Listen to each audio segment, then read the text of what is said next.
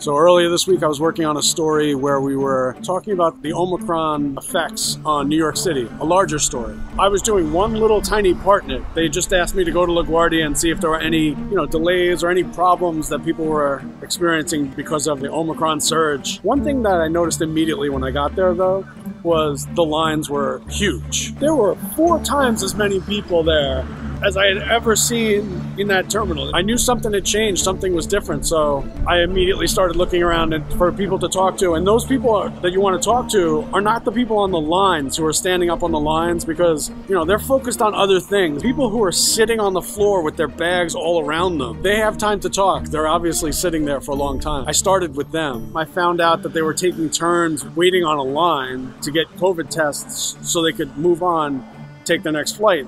Some of these people that I spoke to had been waylaid for a couple of days. They had missed several flights in a row and they were kind of stuck. I thought, okay, well, there's your answer. But then I got a little curious because these people, they were talking about waiting on a line and that they were having to take shifts with each other because it was so cold that you couldn't stand out there for as long as it took. Where is this? I wanted to see it. So I went down. It was in the parking structure out on the ground floor outside Terminal B. The woman who told me where it was and kind of walked me down there, she was like, oh, well, I'm going to go relieve my daughter right now anyway. She had a 15-year-old daughter waiting on this line outside. So I went with her downstairs and she was wearing just like a sweatshirt. We went outside and I was immediately like freezing because it was like 31 degrees with seriously high winds. Here's this kid, a 15-year-old little girl, standing out in this line, like shaking, like this, like up and down. And the mother came out and like took the coats from her and put them on herself. And the 15-year-old girl went back inside. And I started talking to people on this line. There were a bunch of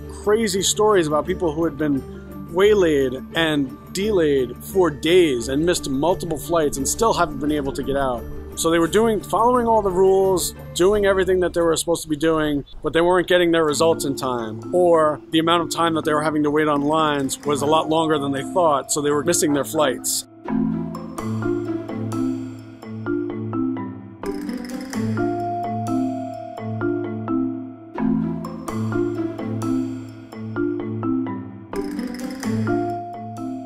We have women and kids standing in the freezing cold. I honestly don't know how this system came to be at LaGuardia. You don't get a straight answer on that one. The straightest answer I got was that flyers who flew in, when they came into New York, the protocols that they had to meet were different than the protocols they had to meet to leave New York.